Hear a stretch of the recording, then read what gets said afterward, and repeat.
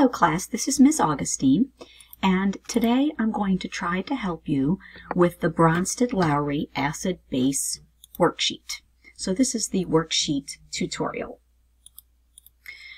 So remember that when you're talking about Bronsted-Lowry acids and bases, the model is that an acid is a proton donor and a base is a proton acceptor. So if we look here at the equilibrium with water interacting with itself, we could also call this the self-ionization of water.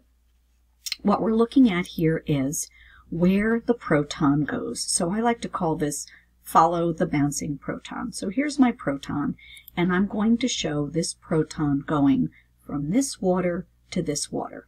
So that means this one is acting as a Bronsted acid because it is a proton donor, and this water is acting as a Bronsted base because it is the so-called proton acceptor. And remember that these are equilibriums, so this is a reversible reaction that takes place. So in the reverse direction, we're going to follow the proton again, and the proton is now going to go from this hydronium ion over to the hydroxide ion. So in this case, this species is my conjugate acid. It has one more proton than its base counterpart, and in this case, the hydroxide ion is acting as the acceptor. So this is the conjugate base, and the conjugate base has one less proton than its acid counterpart.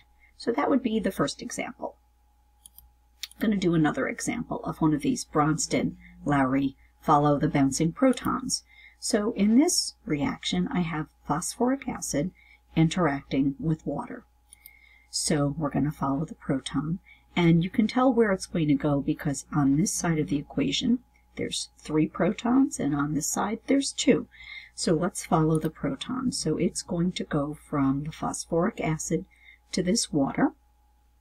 That means that the phosphoric acid here is acting as the Bronsted acid, and water in this case is acting as the Bronsted base. Now remember, water can act as a base or an acid depending on what it's interacting with, making it amphoteric. That means the ability to act as an acid or a base.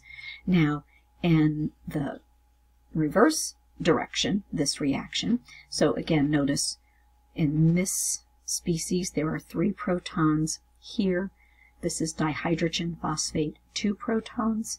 Here the water is just water. Over here it's protonated water, so it's the hydronium ion. So following in the reverse direction, the proton's going to go from here back over to the dihydrogen phosphate. So in this case, the hydronium ion is acting as the acid.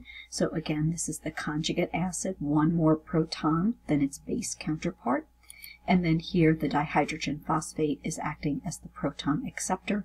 So it's acting as the base. We label it conjugate base because it has one less proton than its acid counterpart. Okay, so now I wanted to do the conjugate acid-base pairs worksheet. And this has a table. There are 3 columns. There's the acid column, which will have one more proton than the base column. And then there's the equation. So this first one, we have the chloride ion. And so its acid column will have one more H. So we've thrown an H on there.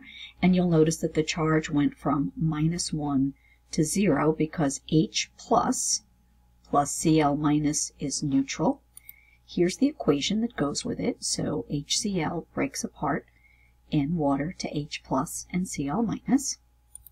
Our second column, I have the dihydrogen phosphate ion with a charge of -1.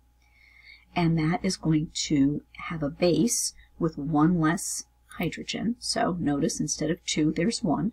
So my charge went from -1 to -2.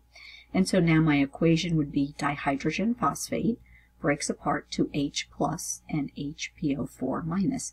I'd like to point out here that the net charge on each side of the arrows has to be the same. So here it's neutral, +1, -1, neutral. Here it's -1, +1, -2, -1. That matches. So let's look at the third example. So here we have a water, which means that in this column we're going to have one less hydrogen, which would be OH minus. So notice one less hydrogen. Since you lost an H plus, it went from being neutral to a charge of -1. So now here's my equation, neutral on this side, neutral on this side. H2O breaks apart to an H plus and an OH minus. So hopefully you'll have the ability to complete the rest of this worksheet. I will be making another tutorial about pH and pOH calculations soon. This is Ms. Augustine signing off.